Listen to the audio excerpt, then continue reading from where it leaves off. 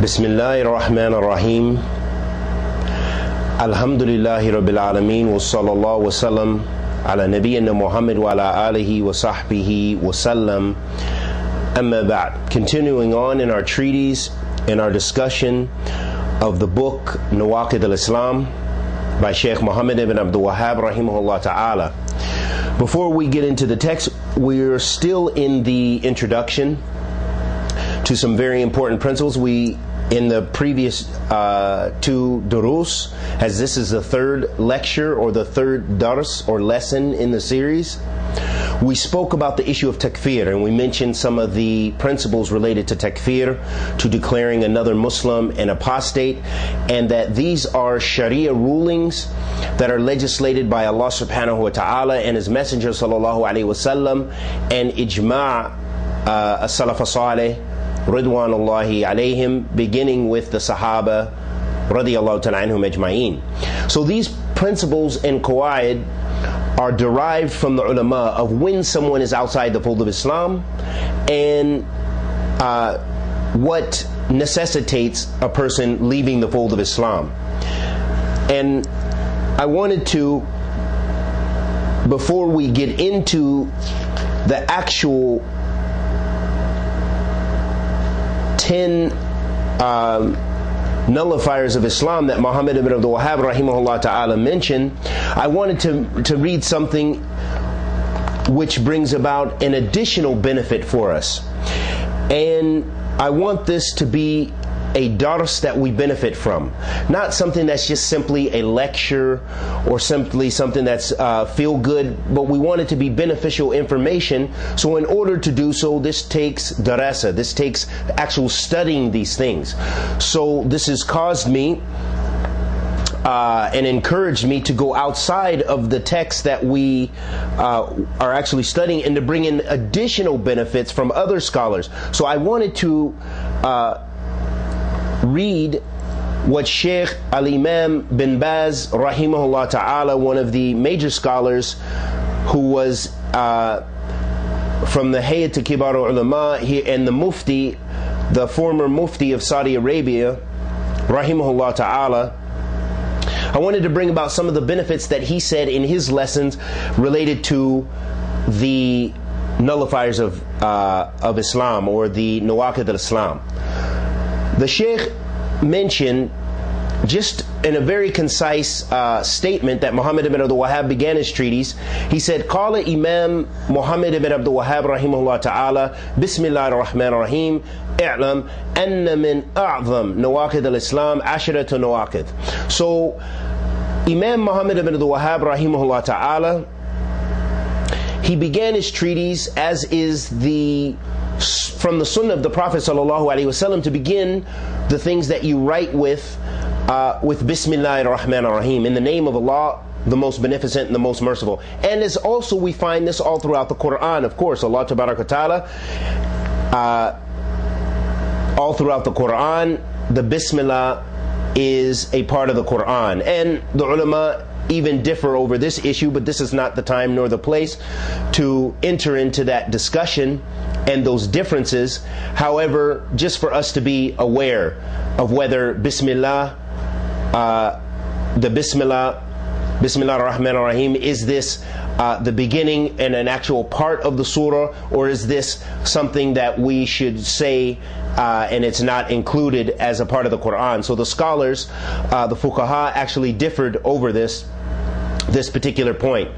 But we know it's thabit on the Prophet ﷺ that to begin, when he began sending out letters in order to give da'wah and call other people to Islam, to propagate Islam to the other nations that were present during his time, sallallahu alaihi wasallam, that he began his Risa'il with Bismillah, Bismillah ar-Rahman ar-Rahim, in the name of Allah, the most beneficent, the most merciful. So the Shaykh began his treatise beginning in accordance with the Sunnah of the Prophet sallallahu alaihi wasallam by saying Bismillah ar-Rahman ar-Rahim. And then he said, I'lam, in some of the copies of the treatise, he said, I'lam anna min a'zam Nawaaqid al-Islam ashara Nawaaqid. And know that from the greatest of the things which nullifies a person's Islam is these 10, is the 10 that he's going to mention in his treatise, rahimahullah ta'ala. Bin Baz said, rahimahullah ta'ala, about this. So we're going to read what Imam Bin Baz, rahimahullah ta'ala, what he said, and then that will be sufficient for our third dars. قال إمام بن باز رحمه الله تعالى: هذه العقيدة الإسلامية فيها قوادح تقدح فيها والنواقد تنقضها يجب أن نبينها وقوادح كسمان. So Imam bin Baz rahimahullah ta'ala, he said this Aqidat al-Islamiyya, this Islamic creed, has those things, there are those things which take away from that creed, or to belittle or distort that creed, or that actually nullify that creed. And he said there are Nawaaqid, or there are those things which invalidate those things, a part of this creed. There are those things which nullify this creed, and it is an obligation upon us to clarify them for the ummah. And he said the ways in which this is violated, meaning the Aqidat al-Islamiyya, the creed, Islam, or faith, Iman, the way in which it is violated is of two types. So he said, وَالْقَوَادِحْ kisman. He said the way in which the creed is violated is of two types. So what is the first type? He said, firstly, قسم ينقض هذه العقيدة ويبطلها ويكون صاحبه كافرا. So he said the first way in which this creed is violated is in totality, meaning that there are those things which totally nullify and violate the principles of Aqidah and creed, and meaning that the person who does it, they become a disbeliever, meaning they have left the fold of Islam. So that is the first type. There's those things which violate tawheed, or violate Iman, or violate Islam, which totally negate it, meaning that the person who does it, they become a disbeliever. The second type the Imam mentioned, وَقِسْمْ يَنْقُصْ هَذِهِ الْعَقِيدَةِ وَيُضَعَفُهَا. He said, and then the second type is the type which takes away, or it doesn't invalidate it in totality, it makes it naqs. It belittles that Aqidah, or it violates that Aqidah, however it does not invalidate it, and it weakens it. So it weakens the creed of Islam, it weakens Iman.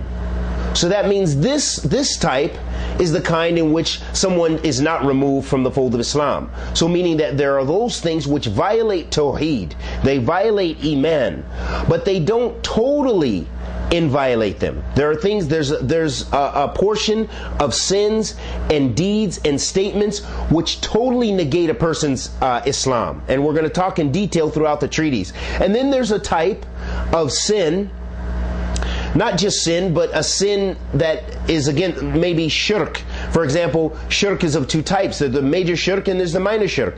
The major shirk takes a person out of the fold of Islam. The minor shirk violates tawheed, it goes against tawheed, but it does not take the person who falls into it out of the fold of Islam.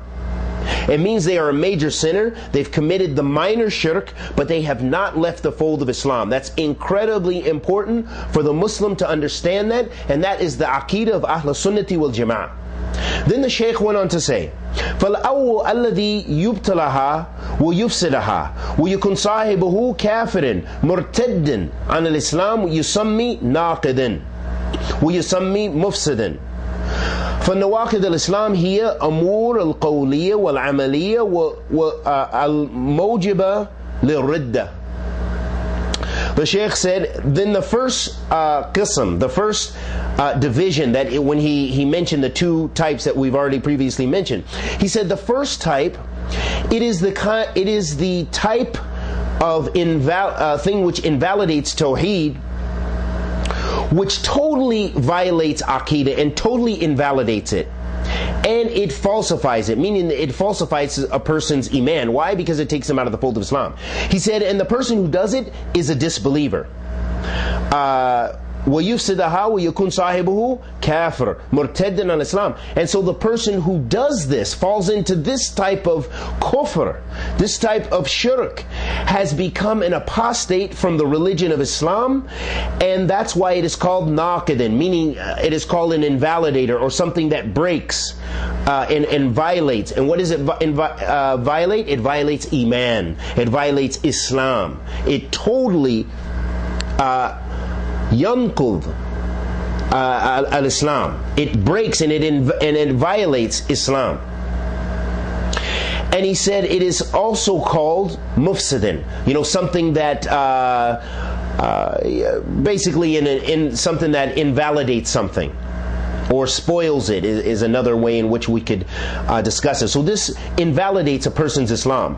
And he said, and so, or therefore, the Nawaaqid al-Islam, those things which violate Islam, they are those issues which are statements or deeds which necessitate a person being an apostate, meaning a person who falls into that, they have apostated from the religion of Islam. So that lets us know what? Two benefits. That firstly, that there are things which take us outside the fold of Islam from our statements. We can utter something which can violate our Islam and our Iman, and we can do an action which can violate our Islam, our Iman. And from Bab al-Awla is things within the heart, meaning it's well known that issues from the heart, that if you have a false belief of kufr or disbelief in Allah, for example, then you're not a Muslim. You've invalidated what is necessary from the religion to believe, and coming from the Quran and the Sunnah of the Prophet sallallahu alaihi wasallam. Then the Shaykh, he mentioned, وَالنَّوَاقِدْ يُكُونْ قَوْلًا وَيُكُونْ عَمَلًا وَيُكُونْ اعْتِقَادًا. So he said the Nawaaqid, or those things which validate one's Islam, it can be through statements, qawlan, or it can be through deeds, through actions, or it can be through one's belief, i'tiqadan.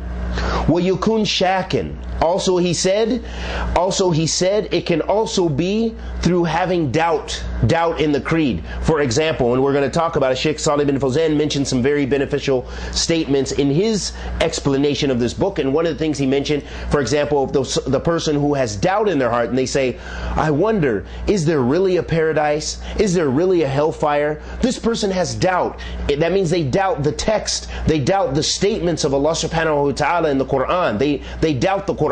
So this person is no longer a Muslim. Why? Because they disbelieve in the hereafter. And we know that's one of the pillars of Iman. As the Prophet ﷺ said in the Hadeeth of Jibreel, after he was asked about Iman, and he said, أن تؤمنوا بالله والملائكة وكتبه ورسوله واليوم الآخر وتؤمنوا بقدر خيره وشر.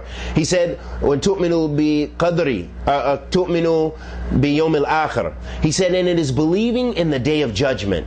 So that is an obligation, that a Muslim believes in the Day of Judgment, and that a Muslim believes in all those things which are related to the hereafter and related and mentioned in the text.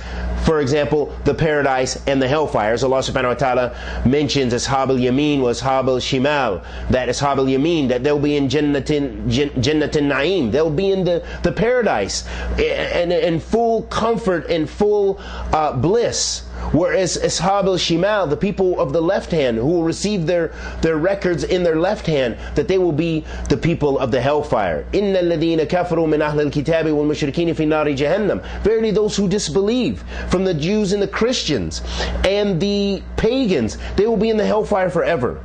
That's what Allah subhanahu wa ta'ala says in Surah Al-Bayyinah. All throughout the Quran, Allah subhanahu wa ta'ala affirms for us that there is such a thing as the hellfire. So for a Muslim to have doubt in that that is to doubt their Islam, that is to doubt Allah, and that is to doubt the nusus, the text, the Quran, which is the speech of Allah, and is to doubt the Sunnah of the Prophet Muhammad sallallahu alaihi wa alihi wasallam.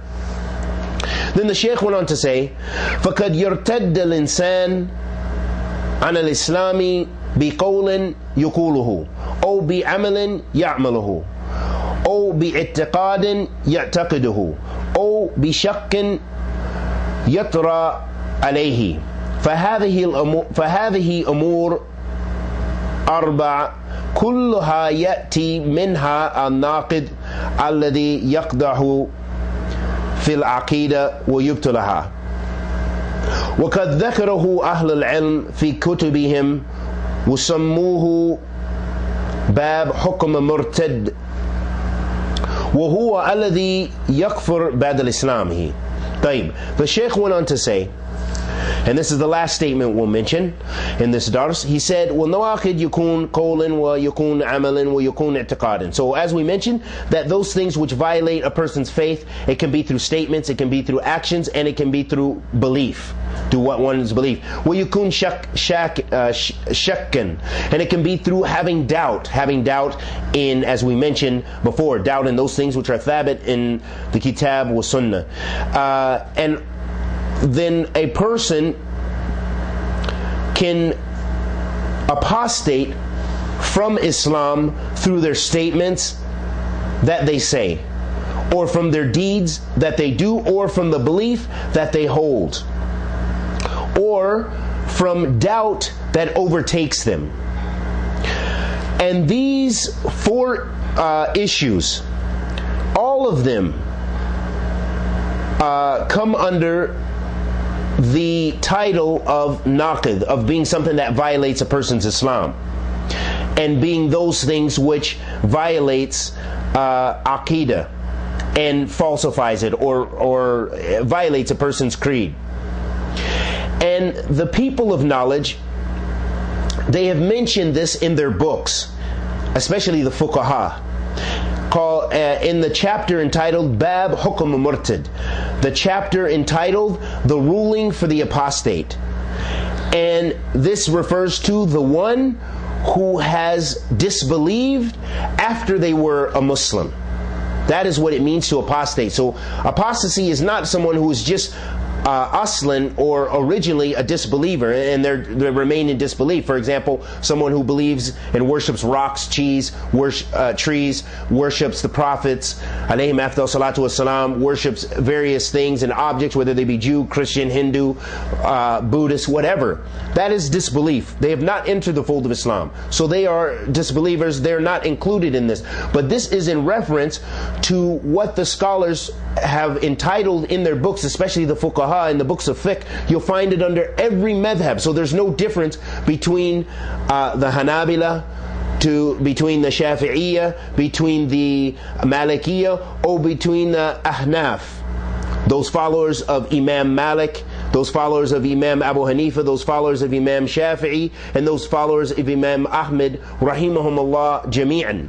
So you'll find no difference. You'll find this in the books of all of the fuqaha that they mention, the chapter of ridda, of apostasy. So this is not something that Muhammad ibn Abdul Wahhab came with, rahimahullah ta'ala. This is not something that the Salaf as-Salih or the Salafiyun of this time, or as a people like to blame and claim that there's a group called the Wahhabis. This is not from any of them. But if you are a follower of Islam, then you will know that there are things, there are statements that can take you out of the fold of Islam, there are actions that can take you out of the fold of Islam, and of course there are beliefs that take you out of the fold of Islam. And we ask Allah the Almighty to accept our good and forgive our evil. And anything I said that was correct was from Allah subhanahu wa ta'ala. Anything I said that was incorrect was from myself and the shaitan. Wa sallallahu wa sallam ala nabiyyina Muhammad wa ala alihi wa sahbihi wa sallam.